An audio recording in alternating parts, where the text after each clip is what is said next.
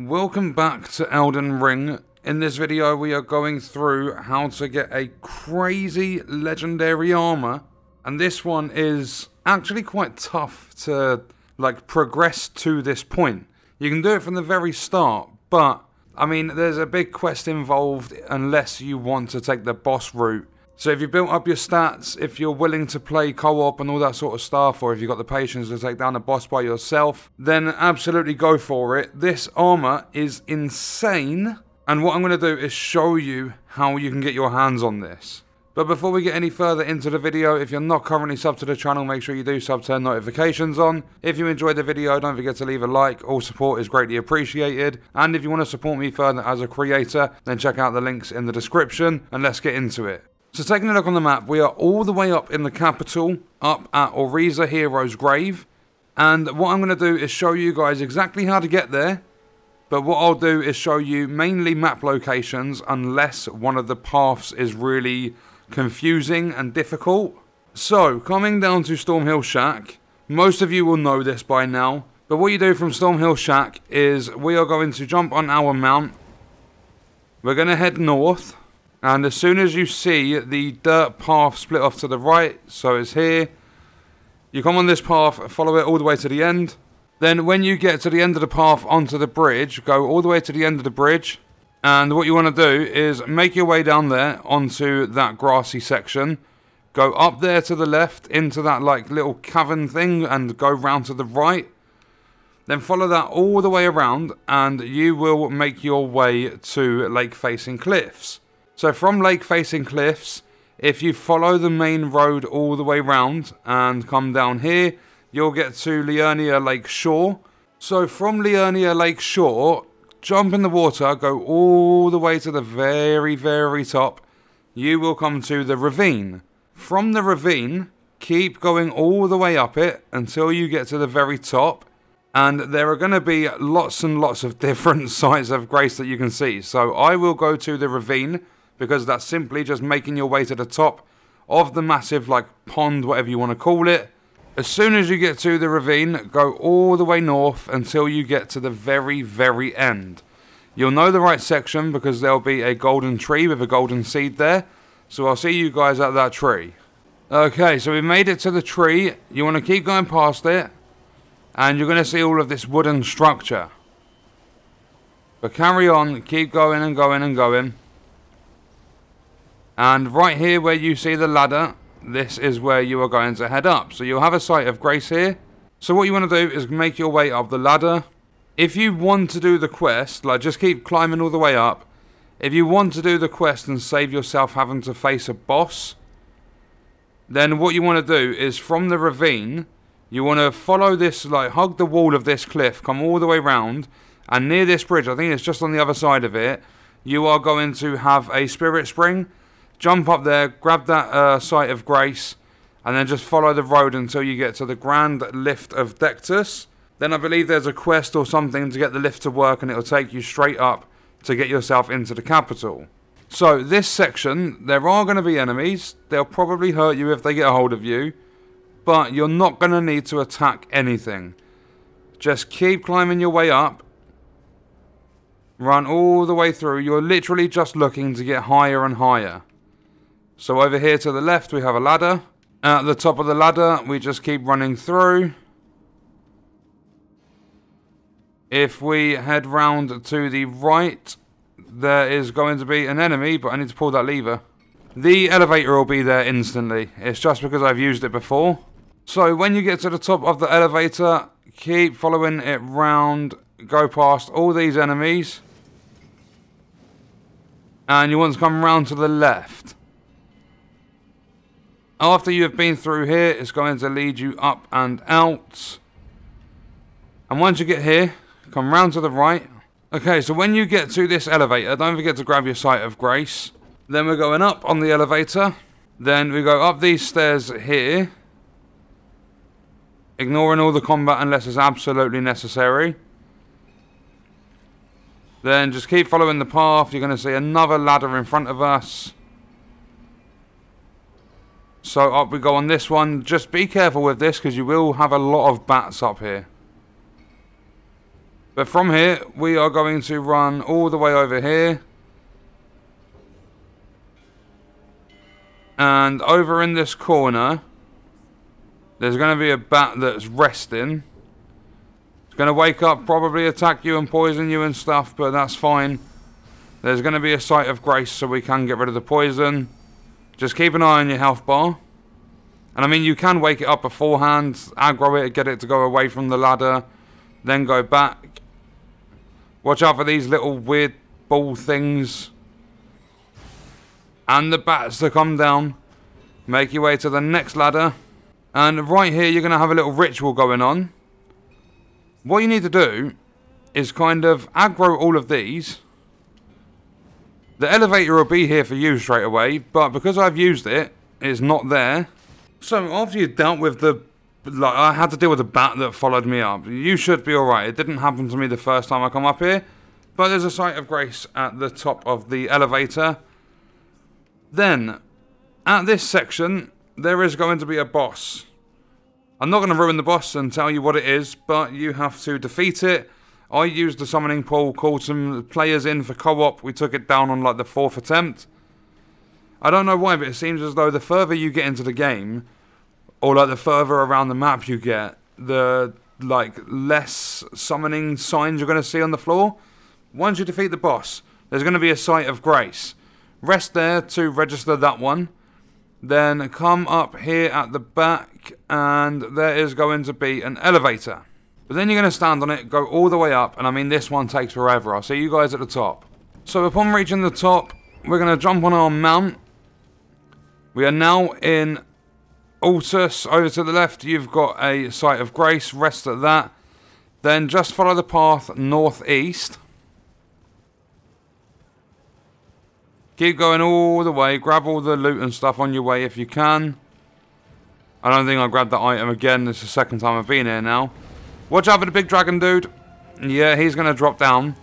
Just head to the right hand side. Keep dashing on your mount and you should be alright. You should not take any damage.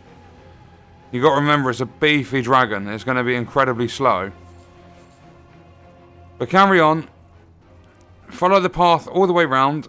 Then there's going to be another site of grace. Also, golden tree, grab your golden seed. There are a few of them up here, and some of them actually have 2 seeds around, which is nice. Then jump back on your mount, and head all the way east. Go through this, like, army camp, whatever you want to call it. So just keep going and going and going and going. Get all the way through. And then we are just going to follow this main path. But it starts leading you southeast. Then you're going to get onto an actual like main path. There we go. So stick to the left as much as you can. Then kind of just zigzag all the way up here. Be careful of these enemies. Keep going all the way to the top. Just don't stay in a straight line. Then at the top you're going to have two lovely tree sentinels.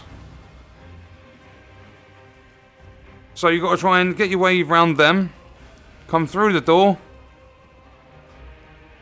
They will start to follow you through, but there's a site of grace just here. I believe this is the first golden tree that's going to give you 2 seeds.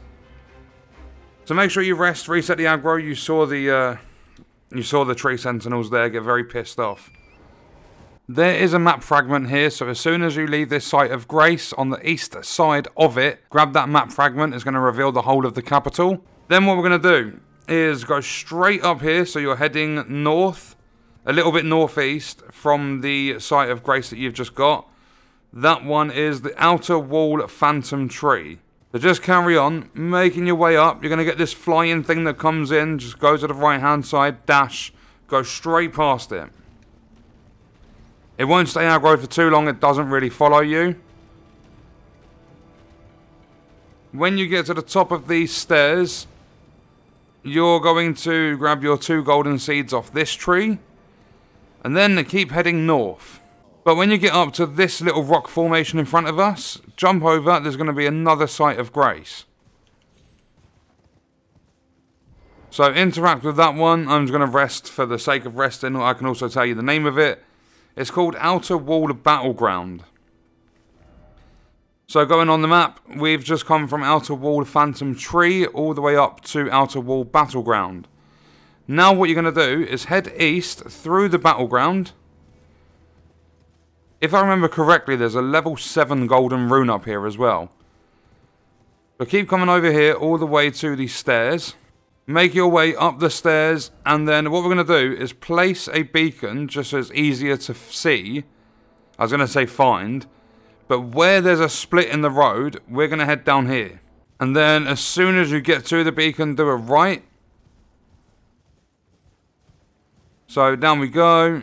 What you're doing from that split in the road is just going southeast. You'll see a massive gap in between the cliffs. Go straight through. As soon as you get through here, what you need to do is head to the right hand side because there's very angry bears over there.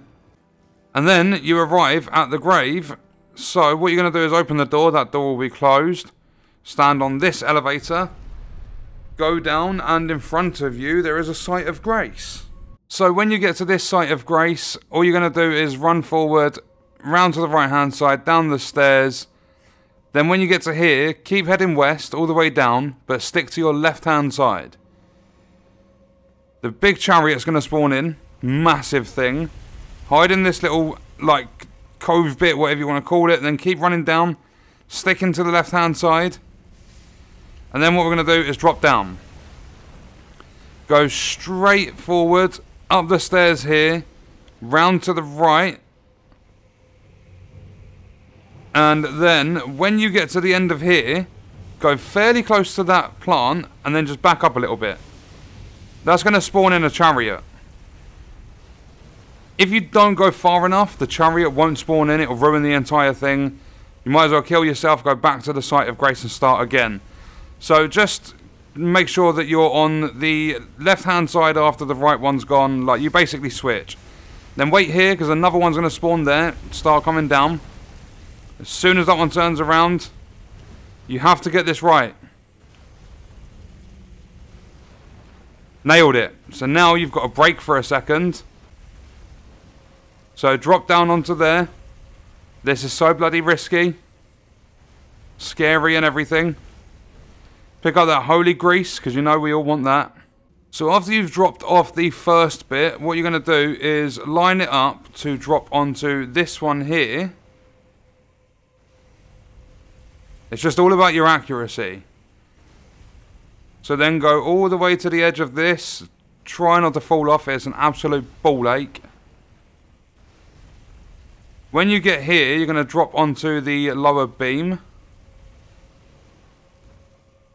If you don't get these almost central, you will fall off them. Ignore that. We're not going that way. We are going to drop down again. There is a skeleton at the end. So what you do is when you get to here, you're going to go and switch on to the other side. And then you're just going to make your way all the way along. Avoid the skeleton. Up this ladder we go. So when you get to this section at the top of the ladder, just keep running through. And a chariot is going to spawn. It's going to go down. We're going to wait for it to come back up. Wait for it to go back down.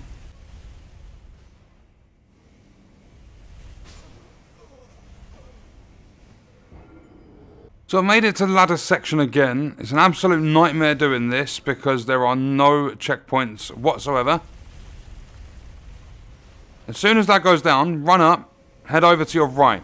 So at this stage, what you want to do is you want to go into the room with the little fire pillar and you want to stab it so the fire leads out of the room that you the way you've just come in. Stay in the room until that chariot is destroyed. Then what you want to do is make your way all the way down that ramp, head to the left, go past the two skeletons, then take your first left again, up the stairs, onto that elevator. The way I got my armor to drop, I'll show you quickly, then we'll get back to this.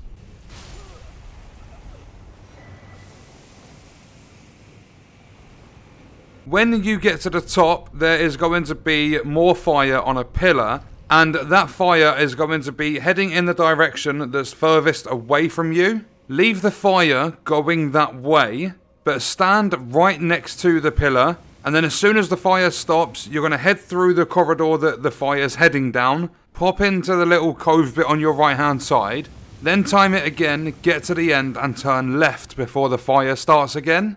Then what you can do is jump down, kill the skeleton, and as you kill the skeleton, that chariot is going to be going up and down, and a ray of light that comes out of the fire pillar for you facing it in the right direction is going to destroy the chariot. When the chariot gets destroyed, that's how you're rewarded your armor. Then all you do from that point is just make your way back up and out of the area, back to the site of grace, and then up and out of the cave itself, into the open world, with your brand new Sentinel armor set.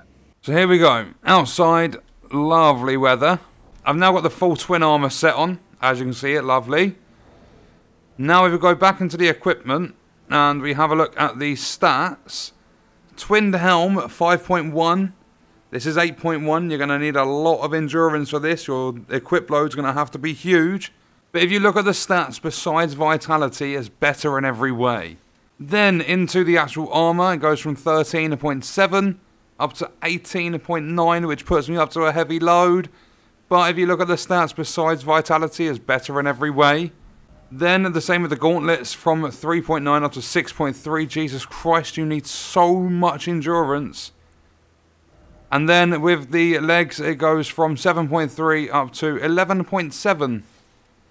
But you are now going to be able to withstand a shit ton more damage. Your damage negation is going to be huge. You can also get a shield to go with this. So if you've got 30 strength and 12 faith, 14 dexterity, you can use a golden halberd. And yeah, you're going to look like an absolute badass. Then you can also get the shield that goes with it. Yeah, so there's nothing I can do about the load at the moment. I'm going to have to keep it heavy. But if you have a look at this armor, look how fucking cool that is. Let's go away from this area. Look at it. Just look at it. I'm so happy to have this set. And I mean, it's taken me 3 hours to get my hands on it, trying to figure everything out. Because the videos and stuff that I've watched haven't given any directions at all. They don't explain. They just start their videos outside the grave. And it's like, well, how do I get there? And you've got two choices. You can either make a load of progress in the game and do quests and stuff, or kind of cheese it and take down that boss that I spoke about. So let's go get hit by this guy. Yeah, rolling's not going to be great. But let's have a look.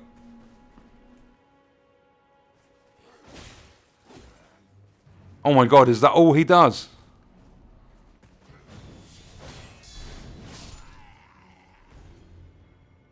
So I'm just a really heavy, bulky character.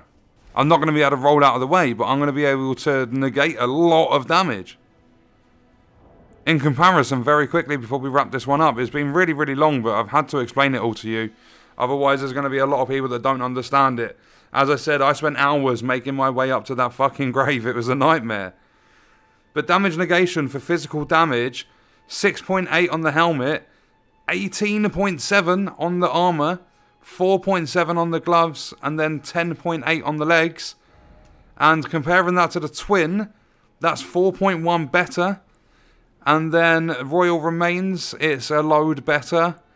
And then your standard Samurai is actually 10.7 damage negation better. So that was a look at how to get your hands on the Tree Sentinel armor set in Elden Ring, and I'm so happy to have that one done. That is going to wrap up this video. Let me know your thoughts and stuff in the comments, and I will see you in the next one. I hope you guys enjoyed it.